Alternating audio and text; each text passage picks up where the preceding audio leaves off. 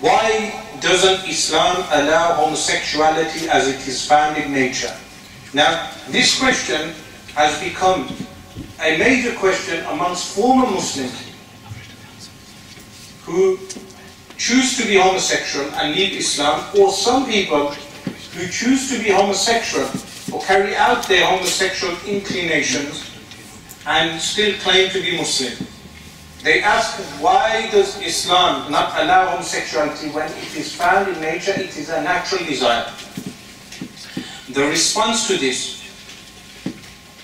is that homosexuality is a desire, a male for a male or a female for a female. Sexuality or sexual desire has been placed inside of the human being for procreation. This is the purpose.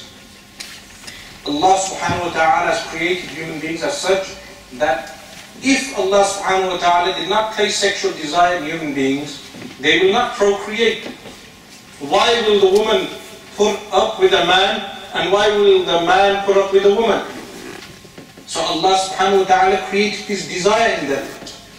So they will tolerate one another and procreate. This desire, some people, some men and some women do not have this desire for the opposite sex, opposite gender. Some of them will claim that they have desire for the same gender. Others will have a desire for children, which is known as pedophilia. Others will have a desire for animals, which is known as bestiality. Others will have even a desire for dead bodies, which is known as, what is it known as? Necrophilia. So all these different desires, where do we draw the line? And who draws the line? So Allah subhanahu wa ta'ala legislated marriage between man and woman.